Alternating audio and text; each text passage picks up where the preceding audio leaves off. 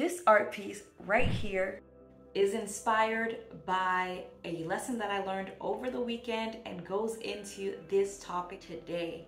When it comes to your personal development, what does deciding to change actually looks like? I chose this color green because I wanted it to be something that is more on the abundant side, more of prosperity in the mind, prosperity in the heart, prosperity in the spirit, for the nature of making a decision to change when it comes to your self-development, personal development, self-improvement goals. This is why I'm deciding to go with this particular green color. And the concept is going to start, what was given to me, what was placed on my heart, was to create something starting with a circle as the center. Starting with the circle in the center because it is everything pointing back to you. You is both yourself as well as God.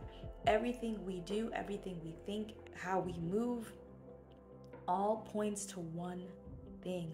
All points to you. What does deciding to change actually look like?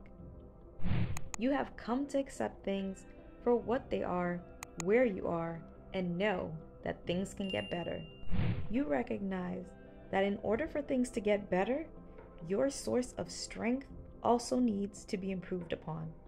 You're ready to say goodbye to I can do this on my own and accept support from people who are not looking to solve your problems. This self-improvement journey is not just a journey for now. This is a journey for life.